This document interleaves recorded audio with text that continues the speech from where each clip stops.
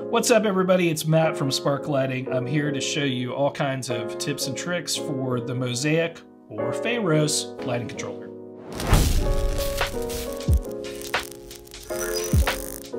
Quick note on Mosaic and Pharos, you guys probably know this, but outside of the States, there's a product that we love made by Pharos Architectural Lighting Controls.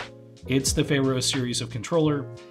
Inside the States, it's available through ETC's product channel. It's called Mosaic.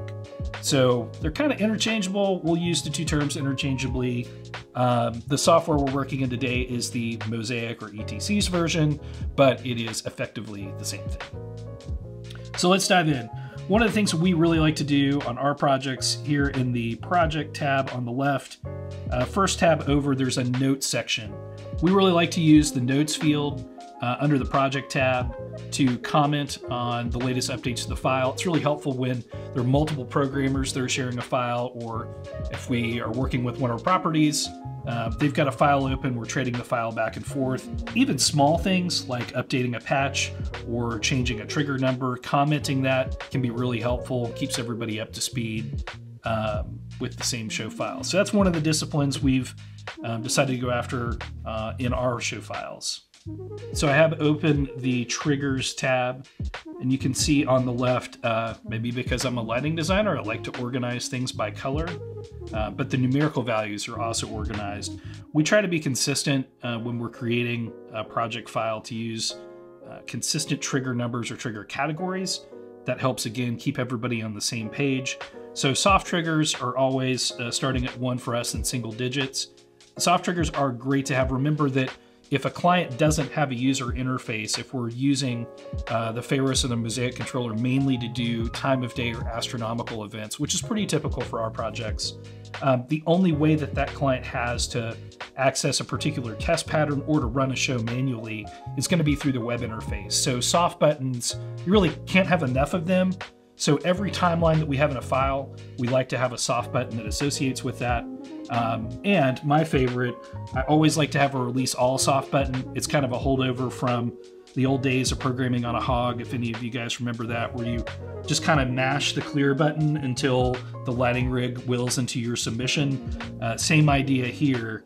You can smash the release all button, hit it as many times as you want until all the lights clear and go away.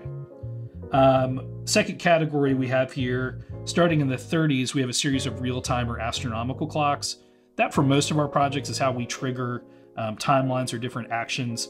Most of our projects are outdoor, so we tend to activate lights based on their relationship to sunset or sunrise. So the astronomical triggers are really helpful to us. Real-time as well. You can see here in this file, we've got an all-off cue that happens every day at 1 a.m. So for this particular property, they may run a variety of different timelines during the day, but at the end of their operation at 1 a.m., everything clears out regardless of which timeline was playing. We've got a series of digital inputs in this file too. That also is fairly typical for us. Nothing beats a contact closure for a handover from a ride controller or a PLC controller. We tend to use these to activate different lighting conditions, or an emergency stop is a pretty typical request from our clients. So when their ride controller, when an e-stop is activated, the whole ride goes into a safety condition for an evac. Same thing for us, we can take all the lights, we can eliminate any activity or chase pattern, and just use those lights as another emergency lighting source to help guests evacuate a ride. Startup triggers are something we like to use on every project. They don't fit in every circumstance, but a lot of times if you think about a power outage and a controller reboots, we can make some assumptions about a default state that that controller needs to return to. Startup triggers are a really great way to do that. It helps ensures that, especially if the project isn't monitored or if there isn't a lot of competency on site to maintain the equipment, guarantee that if something goes down, you're going to come up and 9 times out of 10, you'll be in the right timeline. Simulate, something that not a lot of people are talking about, but I think is a game changer. So when I'm programming offsite, I will open up the Simulate tab as a separate window, and I'll put my timeline tab on another monitor, and you can actually visualize or previs your entire lighting rig before you go onto the project site. So this is like the guys get to do on touring shows with Grand MA. Hey, we can do that in architectural lighting too. So I'm gonna hit play, and I'm actually running a timeline. I'm running a lighting sequence that was built in the timeline window, and then here is represented on the screen. It's another reason the layout tab or the layout function can be a little mystifying, because you can create multiple layouts. One of the things I find really helpful, particularly for programming offsite, is to take all the lighting fixtures and to roughly lay them out in their geometric relationship to each other. You can see here it's pretty representative. It's not particularly accurate, but I know from knowing the property that these lights are in the correct order, and their orientation to each other, to the extent that it matters, is kind of located on the paper. What that lets me do is I can pre-visualize, or I can see my lighting programming before I go on site. For our team, this probably saves 60 or 70% of the hours we have to spend on a site.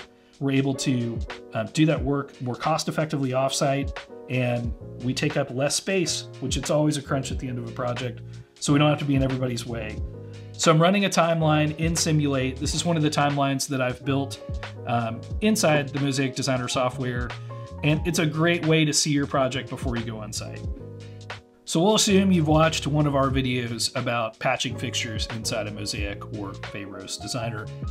So a little more about some tips and tricks that we use when we're patching to try to keep everything organized. So I've got a fixture pulled up. One of the things that we like to do is to use the name field to help sort data. So the first designation here, big par, that refers to the type of fixture we're using. That might be a Chauvet FC160. In this case, it's an S4 big par. We use a vertical line to delineate the next set of data, and then lift till number 2, that's the location of the fixture. So as I go through and click on some of the different fixtures here in this layout, you can see that each one has both a name, so you can at a glance know what type of fixture you're working with and know what area or zone that fixture is assigned to. Where that comes in handy is when we swap over here to the patch tab, we start patching fixtures.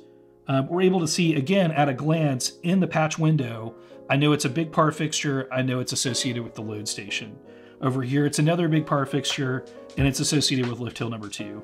So we found that using the name field to contain that information becomes really helpful in patching and really helpful in programming as well. Remember that in Mosaic, you can have lighting fixtures that belong to more than one group. Same way, same kind of idea as groups on a moving light console. So for this reason, it's a really effective tool to break down a large number of fixtures into small, manageable, bite-sized pieces. That way, I really avoid what otherwise would be the daunting task of scrolling through the endless vertical list of all these lighting fixtures. Now, thankfully, because I used our trick about naming conventions, I know what the light fixture is and I have a general idea where that light fixture is located. However, to try to program this way would be a massive time suck.